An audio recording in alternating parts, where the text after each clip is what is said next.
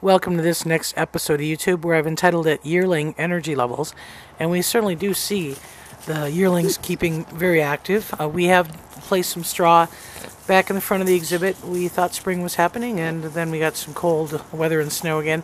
So we're trying to keep the straw kind of in front of the video cam, and even though that is a temporary cam, getting an image down low in front of the exhibit, we do try to maintain it and try to keep it active on a daily basis, and hope to get something more permanent in the upcoming weeks. But at this point, things are working fairly well. They are very active in the front, and as I said, the yearlings are an active bunch. Those two, Bolts and Luna, are constantly wrestling with each other and finding things and tossing them in the air and interacting and grabbing each other and rolling each other over and pinning each other, and that's what yearlings do.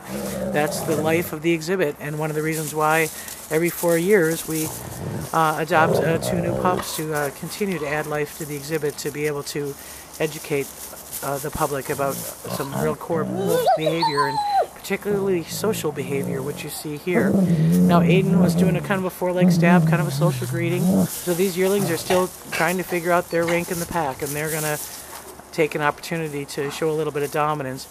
Aidan likes to relax. He's going on 5 on April 27th. Aidan and Denali will be 5, and we've also noticed a little bit of pigmentation loss in his nose again. Just when we thought that we were over the discoid lupus, we're seeing a little sign of that again. But like I say, as a 5-year-old, Aidan likes to relax, likes to have social interactions with the staff, but they don't last very long. As soon as he rolls over in a subordinate posture, that's certainly an opportunity for the yearlings to come in and investigate and do a little bit of dominance and a little bit of asserting of rank. And Aidan kind of takes it in stride, gets a little bit threatened, and does a little bit of snapping, but for the most part he's giving pretty submissive postures and submissive 4-leg stabs to Luna, while Bolts kind of is a little bit more timid. And you may have noticed even the last couple of months, Bolts was getting real aggressive with Aidan, and now he seems to be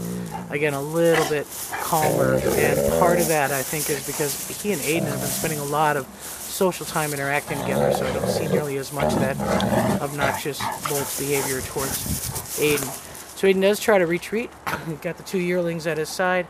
And what's interesting is that Denali, seeing that the yearlings are preoccupying Aidan's time, is going to come in and try to take advantage of them. So Bolts is going to do a typical juvenile mount, and Aidan's going to try to establish a little bit of rank over Denali, but he is a little intimidated.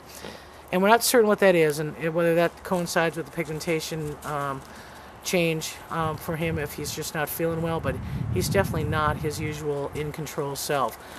But the good thing is, when you're a higher-ranking pack member, you know where to get an advantage, and he goes to the top of the den where he can have a little bit of height over everyone and be in a posture. And he's still social, still wagging his tail, but like I say, it's just not the same Aidan that we normally see. So we'll be kind of watching that and see if this is just a momentary thing, a couple of days not feeling well, or if this is a reoccurring trend for him.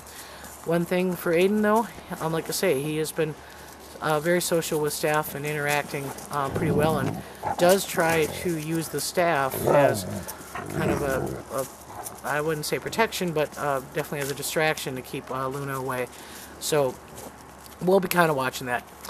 And you see Luna here, like I say, a little limp. We have had nights that are back down to 19 degrees, cold, hard ground, hard snowpack, and that gives her a little bit discomfort, but boy, it doesn't slow her down at all. Luna and Bolts are active, especially Luna. She's engaged in just about everything. She's approaching everything, she's grabbing everything, she's interacting with everything.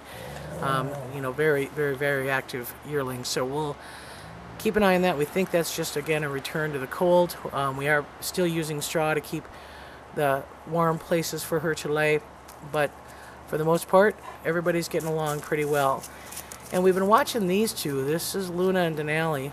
They do seem to have a little bit more observed behaviors together than Luna does with Aidan.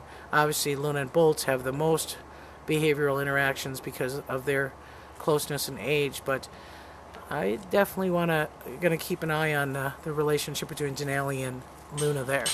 So again, we see Luna investigating. She's a curious pup. Oh, sorry, yearling. She is aware of her surroundings. She's probably the most astute from the standpoint of movement. She's quick to become predatory and has a lot of really good skills that you would see certainly benefiting a predator in the wild. So we go over to retirement, and here's Grizzer with the chicken. And again, we are so grateful for the people that have donated, and I know that you'll be hearing from us individually, but again, I can't thank you enough for supporting us during this roadkill drought that we had. I did pick up now probably 7 or 8 roadkill in the last week, and so we're getting much better, but we are still kind of working on some supplemental chicken for food. And Grizzer likes chicken. He certainly likes the function of carrying it around. He likes the options of caching it.